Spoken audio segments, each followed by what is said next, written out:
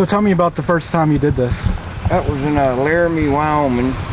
Okay. I was hitchhiking trying to get to Denver, and this old hobo and his dog, I was on top of an overpass and he was waiting on a train down below, and he called me down and pointed out a train. He goes, "Where you want to go?" And I said, "Denver." So he showed me what train to get on, and next thing I know, I just stayed on through Denver, went all the way to Stockton, California. It was like a 3.5, 4-day trip. I was hooked right then. Victor in my MOS.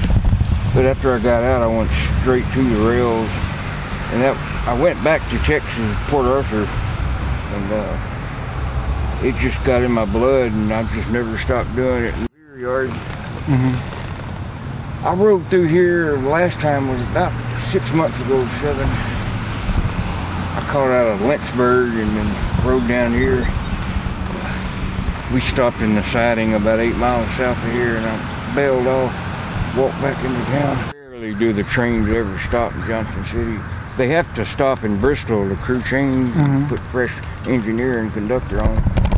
So that's usually where I go whenever I catch a train out of here. So usually you do catch a train up in Bristol? Yeah. Have you ever seen anybody else do that up there? No, not in Bristol, but I've ridden with other riders through Bristol. We just never got off.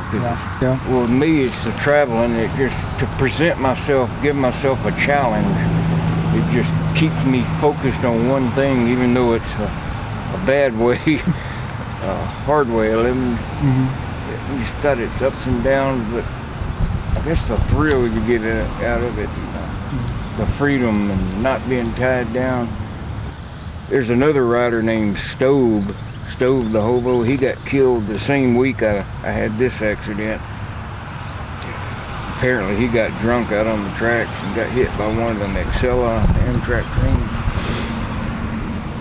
So how many times have you been hurt over the years? Just this one time. What happened there? Almost 2 years ago. I just hopped on a train in Kansas City, in the first crew change south in Pittsburgh, Kansas. It was doing 2-3 miles an hour, and there was frost on the ladder when I got off. Fell, and I was trying to push myself back as soon as I hit, and I had my pinky and ring finger on top of the rail when the train ran over it. I really didn't even know what happened at first. Then like 10 seconds later, the pain set in. Me, I like the slow boxcar ride. That way you can enjoy the scenery and not being in a rush. Plus the railroad police don't really check them out all that much. Yeah, your piggyback and hotshot train, every big town you go into that has a bull, he's gonna check that out and throw you off if you get caught. Usually they don't throw you in jail, though. If you do, it's just an overnight for trespass. So how many times have you been thrown in jail doing this? Oh God, it was happening like maybe once or twice a year. And then after I really got down, you know, the ins and outs of it, hell, it's probably been 07 since the last time I went to jail for it.